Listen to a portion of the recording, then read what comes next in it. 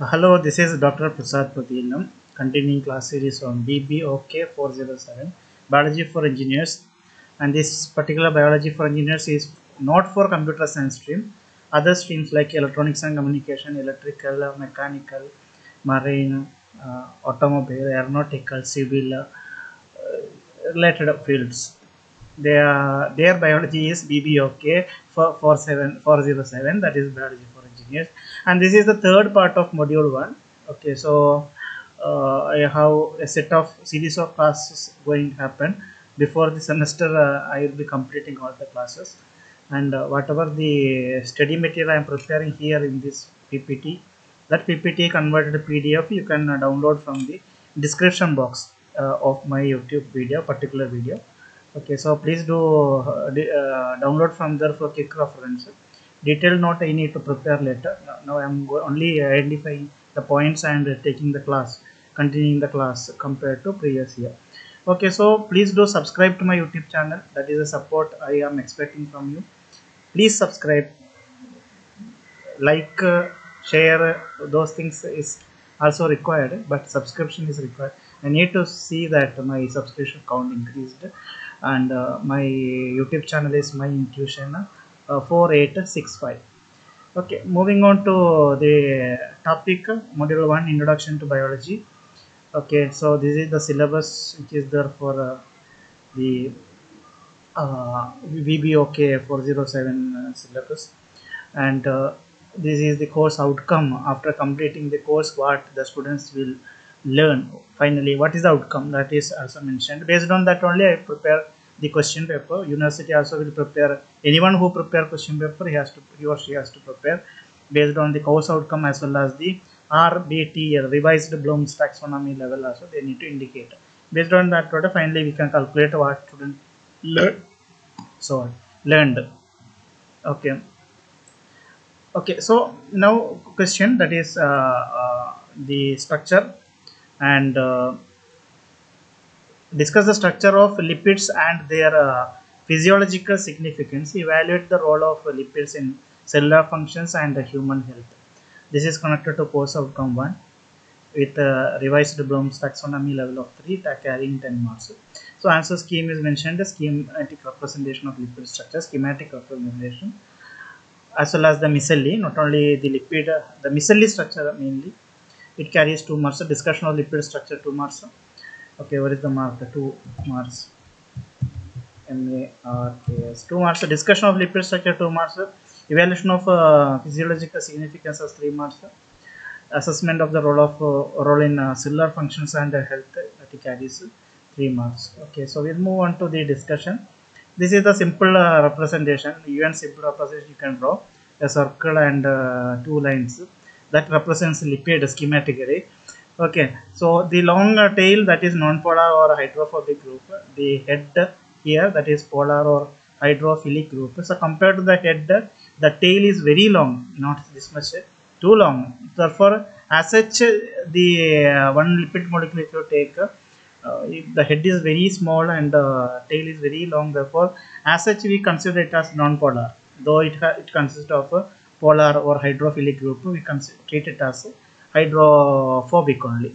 So they can, when they group together, when so many lipid molecules come together, they form the bilayer, or it forms the micelle. Bilayer means 2 layers, just like our skin. Skin is a lipid layer only. Okay, so layers are formed, or it forms a spherical shape, a full perfect ball, spherical shape, that is called a micelle. And how that arrangement, that is represented here, bilayer as well as micelle. So schematically a student can draw it. There is no much complication in that.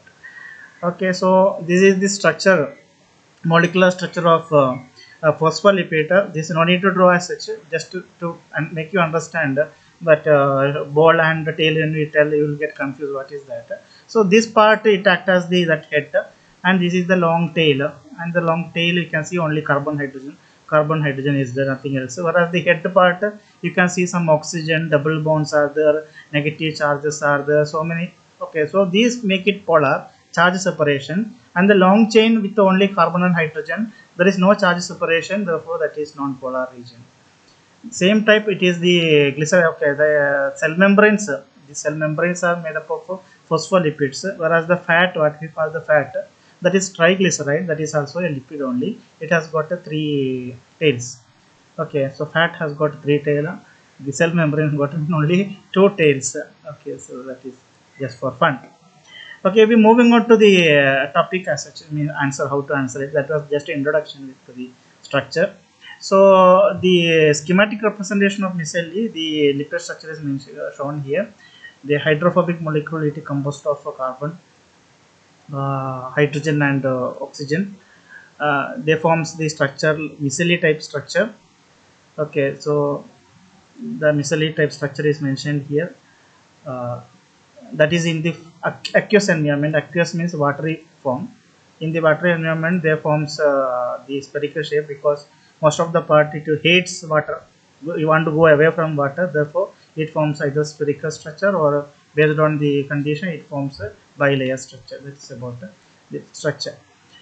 Types of lipids, discussion on lipid structure. There are mainly three types: triglycerides, phospholipids, and sterols. Triglycerides, glycerol, which is uh, the backbone, and the three fatty acid chains, that is called glycerol. They represent three tails, that is the triglycerides are fats. Phospholipids are hydrophilic phosphate head and hydrophobic fatty acid tails are the sterols. Example cholesterol. Cholesterol is a steroid. So I will take the, we'll move on to the presentation where I reached. Okay, I'm going back. Okay, so you can see the triglyceride structure schematically represented. Triglyceride fatty acid is there, triglyceride is there, glycerol and free fatty acid, when they join together, this oxygen and this HO combined together, it becomes a water molecule is removed and it get connected there. Okay, so it forms this structure. So this is triglyceride structure or the fat structure. Now, what is phospholipid? Phospholipid representation can be simply represented like it can represent like this. Only you need to indicate that the head is hydrophilic region and the remaining tail region that is hydrophobic. Okay, so watery environment, the hydrophobic region will go inside inwards, and hydrophilic region will come outward. This is the structure of a cholesterol, just a schematic representation, only to make you understand what is cholesterol. So, okay, so this is an example of steroids. You might have heard about steroids. Those who work in gym, those who are bodybuilders, so they as well as the sports. Along with that, these words also will come. What is a steroid? A steroid is injected to get that. So that is actually a lipid. Okay, so steroids, our body itself generate the required steroids, so we should not inject it from outside. It means extra steroids is not required, therefore we have to believe in our body system, our system, biological system. Now the structure and physiological significance of lipids. Evaluation of physiological significance. It is used for as energy storage, it is used as a cell membrane structure, it is used for hormone production. These are the main physiological significances. Okay, in depth, you know what it is, so it is mentioned here. The same thing only will be explained. Triglycerides serve as a concentrated energy storage molecule compared to carbohydrates. Usually carbohydrates are the energy storage. When carbohydrates are not there, that time the lipids will be used. The lipids will break down because long carbon nitrogen chains are there. So if it breaks, it releases lot of energy, almost 3-4 times than that of energy released by carbohydrates. It forms the cell membrane structure. The cell membranes, the skin, the cell membranes, everything, it is actually lipids.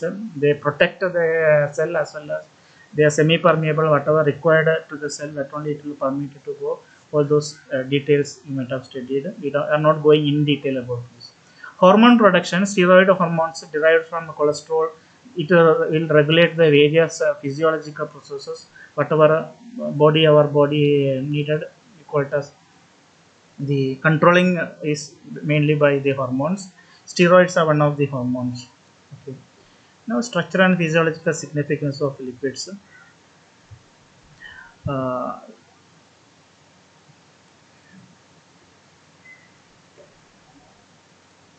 Assessment of role in cellular function and health.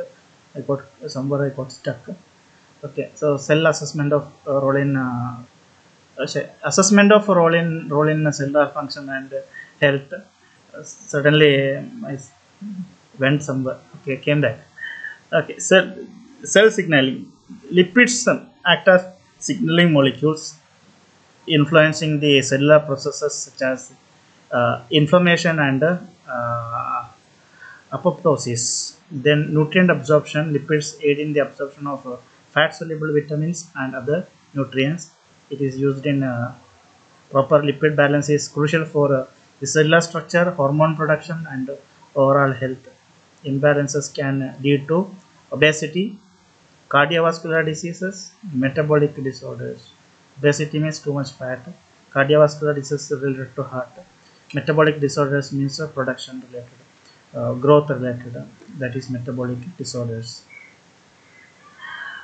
Question number 9. Evaluate the importance of vitamins in maintaining human health. Discuss the role of vitamins in preventing specific diseases and promoting overall well-being. That is CO1 RBT level 3, 10 marks. Evaluation of the importance of vitamins 4 marks. Discussion of the role in disease prevention 4 marks. Promotion of overall well-being 2 marks. Straight away we go. We might have seen this with our kids. They are studying more about these vitamins and I mean all the related things. I took it from my kids, not textbook. Okay, to see that we have vitamin A, vitamin B1, B2, B6, B12, C, vitamin D, vitamin E, vitamin K, and which are the fruits which supply these vitamins that are so represented in this image, that you can get it from even Google. You can check what are the sources of vitamin, just to make you understand. When I say vitamins, where we stand, you need to understand that. Importance of vitamins in human health. Evaluation of the importance of vitamins, nutritional importance.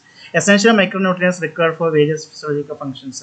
There are some micronutrients which is very much essential. Without that, our function will not work. That is called as essential micronutrients. It acts as a cofactor and a coenzyme in metabolic reaction. Many places, biological reactions, the vitamins they will go and support the reaction, either as a cofactor, supporting factor, or in the enzymatic reaction it acts as a coenzyme in metabolic reaction. Crucial for overall health, supporting the growth, development, and immune function. So that is simple to explain. Vitamin A, it is essential for vision or eyes. Okay, vitamin A deficiency, you can see specs. It's not, it's age factor. Yeah, no, not such age factor. Even if I could have taken proper vitamin A at this age, I will not be using this. Maybe. Okay, so essential for vision, vitamin A, immune function, and the skin health. My skin health is very good. Okay, so immune function also very good. Okay, deficiency can lead to night blindness and impaired immunity. So remember what is the role of vitamin A, you should know. Vitamin C acts as an antioxidant, protecting against oxidative damages. Deficiency causes scurvy with symptoms like fatigue, weak immunity. These are all vitamin C. Okay, the main antioxidant function is given by vitamin D. Vitamin C. Vitamin D, it regulates the calcium absorption, which is needed for the bone health. The deficiency lead to rickets or osteoporosis. These are the name that you already heard. Vitamin E deficiency lead to nerve damage and muscle weakness. And vitamin E also acts as an antioxidant, protecting cell membranes. It supports in overall health. Adequate intake ensures that a proper physiological functioning contribute to the skin health, immune function, and emotional well-being. Now question number 10 asks, examine the role of hormones in maintaining homeostasis. Discuss their impact on various physiological processes and their potential applications in medicine. CO1 RBTL3 10 marks. Homeostasis, very good word. Connecting to the environment, adjusting to the environmental condition. Examination of the role of maintaining homeostasis is 4 marks. Discussion of impact on physiological processes 4 marks. Exploration of potential applications in medicine 2 marks. Okay, 4 plus 2 is 10 marks. Okay, so I think you can see this image. So for me it is not so clear. You need to zoom. Okay, zoom is working. Hope so. Okay, okay, okay. I will go from the top. I think I can do like this. Okay, not that much. This is okay. Hypothalamus, TRH, CRH, GHRH, dopamine, somatostatin, vasopressin. No need to go in depth. Only you need to see what are the main names. Hypothalamus, pineal gland, thyroid and parathyroid, pituitary gland, thymus. Where it is going? Okay, stomach, pancreas, kidney, testis, uterus. Separate, okay, not testis is for men, uterus is for women, ovary, placenta, adrenal, liver. Okay, so I think now I can come back. No, that okay. Or some movement happened. Okay, these are the different human body organs. Okay, these are the different human body organs, and the credit, I took this image from this particular place, vector mine stock. Otherwise copyright issues are there, not my creation. Somebody did it in a well uh, satisfying way. I took it to only to show you people. Okay, don't put a plagiarism to my video. It will not come because it is educational purpose. So role of hormones in maintaining homeostasis. Examination of the role of maintaining homeostasis. Definition of homeostasis. What is homeostasis? It is a body's ability to maintain a stable internal condition. The hormones, it will regulate the physiological process to achieve the homeostasis. Means though the environment, outside environment, different variations are there. Even where we live also, sudden rain, sudden heat, then cold weather. Okay, so outside whatever may be, our body inside, anyhow we need to maintain a required body temperature, required body alkalinity, all those needed. That process is called homeostasis. We need to maintain that homeostasis. So hormonal regulation produced by endocrine gland act as a chemical messenger influencing target tissues of or organs. So hormone regulation is also one of the role of hormones. Uh, Impact of physiological process: blood glucose regulation, insulin and glucagon regulate the blood sugar level, water balance, antidiuretic hormones ADH. It controls water reabsorption in the kidneys. Thyroid function: thyroid hormones regulate metabolism and body temperature. Stress hormones, cortisol and adrenaline, manage the body's response to stress. Okay, so simple points only. There is no detailed explanation needed, and you can pinpoint study material. So hormone replacement therapy, it treats hormonal deficiencies or imbalance. Diagnostic tools, hormone levels serve as the diagnostic markers for diseases. If hormone levels are varying, that shows that we are having disease, we are diseased. Okay, so that is the potential applications in medicine. uh, okay, question number 11. Explore the industry applications where enzymes play a crucial role. CO2, RBTL level 3, 10 marks. 10 important applications with examples. Elaborate explanation can give 10 marks. I cannot say only this only you need to write. There are many other. So one mark each, 10 you can give. Or 5 important applications with example also, you can give 10 marks. I just mentioned 10. Okay, so one of the industry application is food and beverage industry. Amylase and amylase is used for converting the starches into sugar in food processing, which enhances food quality and reduces the processing time. Detergent manufacturing, it is used. Proteases and lipases mainly. It improves the cleaning efficiency and reduces the energy consumption. Textile industry, it is used. Enzymes are used. Cellulase is used. It replaces the harsh chemicals. It reduces the environmental pollution. All the harsh detergents, everything can be replaced with enzymes which will do the function. They are very soft chemicals. They are biodegradable. Will not disturb the environment. I will not disturb our hand also. Okay, then moving to biofuel production. It is used, enzymes can be used for preparation of biofuel, bioethanol mainly. So it is a sustainable alternative to the fossil fuel. It can be used in paper and pulp industry. Xylene is used for improving the paper quality, reduces the chemical usage and environmental pollution. Pharmaceutical manufacturing, like enzymes are used for drug synthesis, which are very precise controlled reactions which leading to the purer products, no impurities along with the drug. Therefore, it is mainly used in drug in the preparing drug also. Bioremediation, enzymes for degrading environmental pollutants. It can be used to clean the polluted soil or polluted water. Another example, industry application, bioremediation. Wastewater treatment, lipases and proteases are mainly used for pollutant degradation. It improves the treatment efficiency and reduces the chemical usage.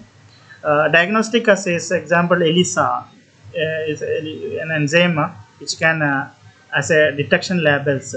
It enables the rapid and accurate disease diagnosis. Then yeah, that's about this particular class video. Module 1 completed of BBOK407. Thank you very much for being a good support to me. Once again, thank you very much.